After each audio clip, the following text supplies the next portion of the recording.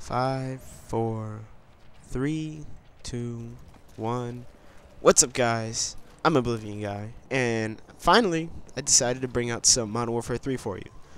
Now, of course I can't be the ultimate Call of Duty player, me dying every now and then, or, me not getting the top of the leaderboards, but, I play sometimes, and the reason I brought you this gameplay was I want to discuss something, and that's the concept of overpowered weapons. Now, to me, there is no such thing as an overpowered weapon, but in reality there is. Like the Type 95, okay, one trigger, rapid fire, goes down. MP7, in the right hands, if you are a sucky player and you're wielding the MP7, you will not do well with it. But if you're a good player, you will destroy with it, and people will call you overpowered.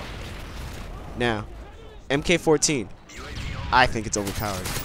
Honestly, nobody really uses it, but it's really, really nice. 2 shots, you're dead. Silencer or not, you're gone. Now, with that, I like using some of the mid-tier weapons, something that nobody will use, because when you use other things that people use, you lose your originality as a player. Like, I'm using the G36, and because of that, I don't really see that many people utilizing its abilities, and I think it's a really good gun. Compared to the ACR is better in a, gunfight, and the G36 does bounce a little bit, but if you can put kick on this thing, or, if you can just tap the button while you're shooting, the G36.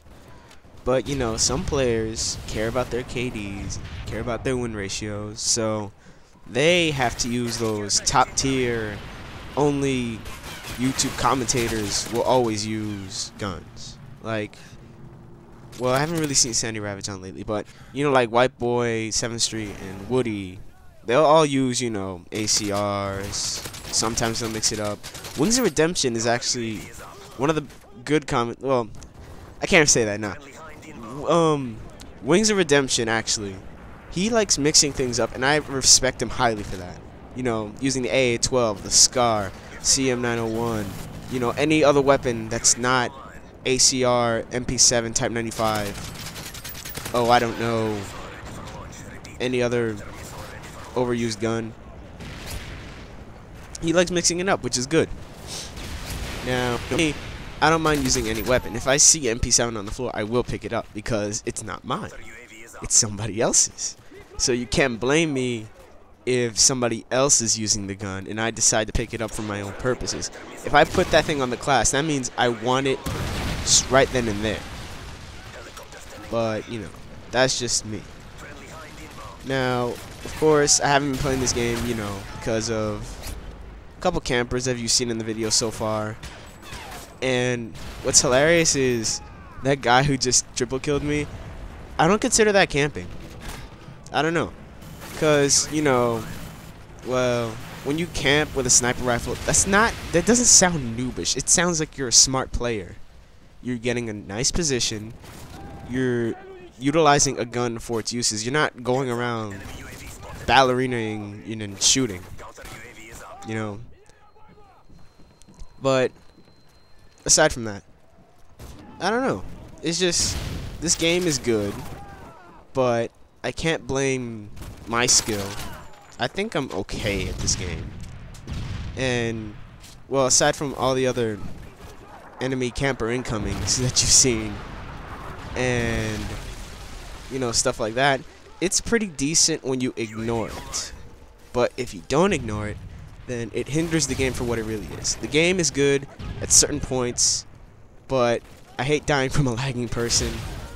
And if I get killed by an MP7 or like a Type 95, I don't really blame them, because, if I was in the same position, caring about my KD, I want it to be 2 or like 3.